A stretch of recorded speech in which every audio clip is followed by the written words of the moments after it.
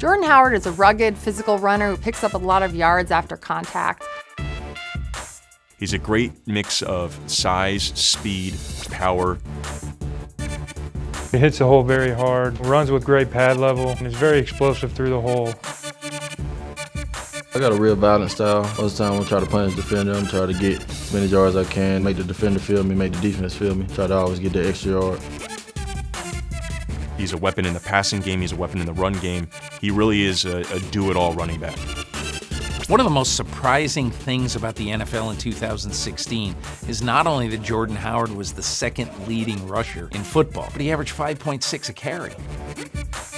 Jordan Howard was a revelation in 2016.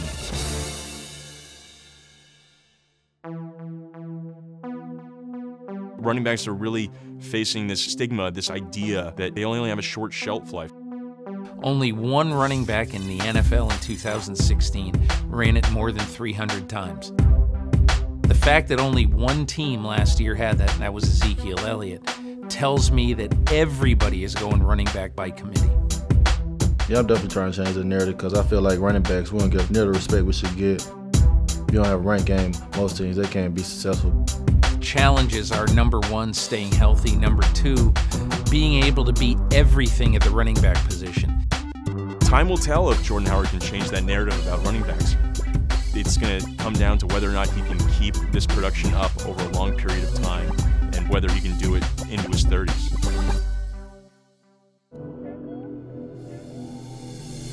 Can't predict the future, but if he keeps doing what he's doing, he's going to have a great future and a long career in this league.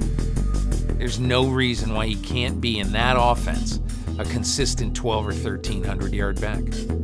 Jordan Howard made the Pro Bowl in his rookie year. He can be a Pro Bowl back for years. My future goals are win a Super Bowl, of course, but definitely by the end of my career, I want to be talked about as a Hall of Fame guy.